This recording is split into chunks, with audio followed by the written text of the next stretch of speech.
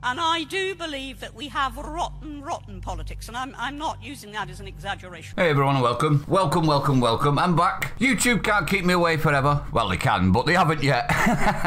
So we're back after a 7-day suspension for wrong thing. I said the wrong things and stated a fact that they didn't like, pretty much. Susan! Well, we're back and we're going to be hitting a few stories. This one is in regards to NATO membership. This time, Swedish Prime Minister Magdalena Andersson has stated that she'll not be pursuing a possible application for her country to join NATO, arguing that an application could further destabilise Europe. Now, I don't actually blame them for wanting to back away from NATO, considering NATO's inadequacies that are being proved on a daily basis, NATO's happy thirst for more and more conflict, and we've also seen all of the media and all of the rest saying all the same sort of rubbish, haven't we? That everything's going really bad for the Russians. Well, it seems that the Swedish Prime Minister doesn't agree with the media, and neither do we really? That's also not to say anything about the fact that NATO and the NATO member states are pretty much tied to Russia at this point. If you're not too sure what I'm talking about, keep your eyes open for the next video, and it will be all explained in that. But it seems to be that we're rattling sabres, and NATO are rattling sabres, and the EU are rattling sabres, and the US are rattling sabres, while being completely dependent on Russia. So you can understand why the Swedish Prime Minister has said, no, I'm not having anything to do with that one. You can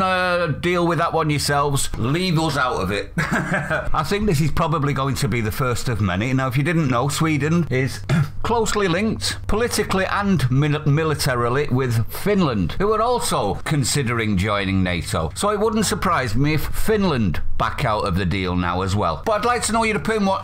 I'd like to know your opinion. What's your opinion on this? Do you think that this is going to be like a domino effect where everyone's like, I'm not having anything to do with NATO anymore, I'm done? Also makes you wonder why she's dropping NATO for Russia, considering our media and our politicians and the leaders of the NATO membership and everybody else have all been screaming that it's practically over for Russia. Well, if that was the case, why would she be trying to back away? It's an honest question, isn't it, everyone? If you're new to the channel, don't forget to hit the like, comment, subscribe, hit the bell icon, share it out, stay sane. See you on the next one.